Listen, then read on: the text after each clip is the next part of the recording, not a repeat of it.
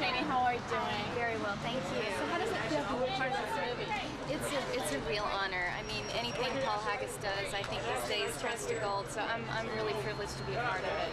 I'm really looking forward to seeing the film too. You haven't seen the film yet? I've seen bits and pieces, but not all assembled. I saw bits of it in the editing room, but this is the first time I'm seeing it complete, so I'm really excited. So I got the soundtrack and I was listening to it and I was trying to find your song. So how did that work? Well, I was asked to become a part of it back in November, and it didn't actually have distribution at the time. It was still being put together, and once they sort of decided what scene they wanted something very multicultural and diverse.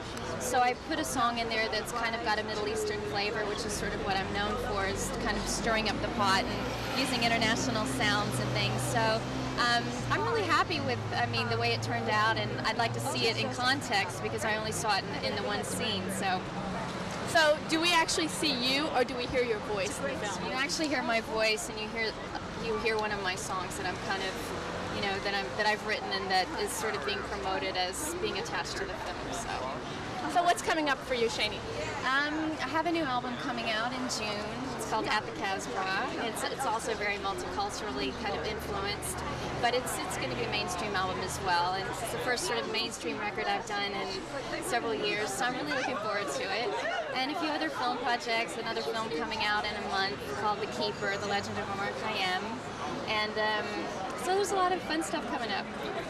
Thank you so much. Have a great time tonight. Thank you so much. Thank you. Nice to see you too.